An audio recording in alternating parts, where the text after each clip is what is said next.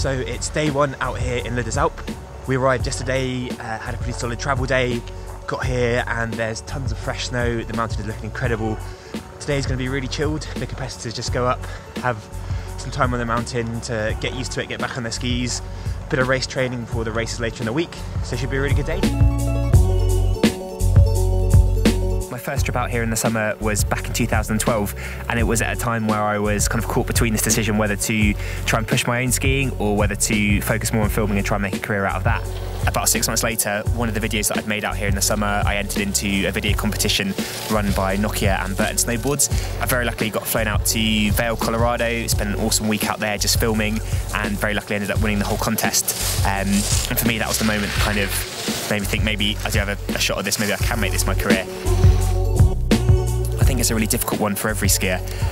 There's never going to be a point where you're never going to want to sort of stop pushing your own skiing, and you know, you're always going to want to be getting better and improving.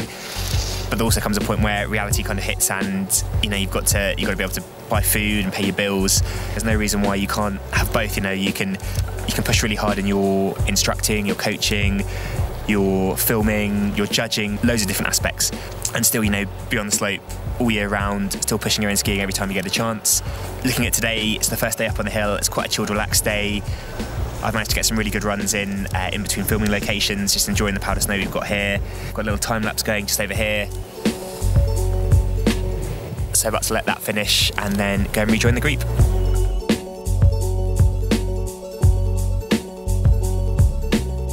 Just got down from a really good day filming up on the slope.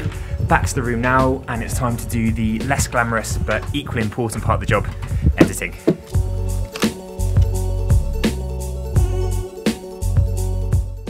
Ended up working till about 1 AM last night, woke up this morning for this. It's absolutely dumping it down. I can't wait to see what it's like up there. Should be pretty interesting conditions for a slalom race, but we'll see what happens. Final day here in Les Alpes. At last the sun has come out and the result looks absolutely amazing. Really sad to be going home tomorrow. It's been an awesome week, really good championships. So safe to say, as always, the future of British skiing is in really good hands. Just grabbing some shots of the parallel slalom going on at the moment. We'll get back to taking photos. Packing now to leave early tomorrow morning. I've got a nighttime long exposure time lapse going on the balcony as the final shot of the project. Next stop is Obergurgl in Austria in a week's time. Super excited to get out there. I love being out there. It's a resort that's really special to me. So super excited to get there and start taking some photos and some filming this season. Thanks very much for watching, and see you next time.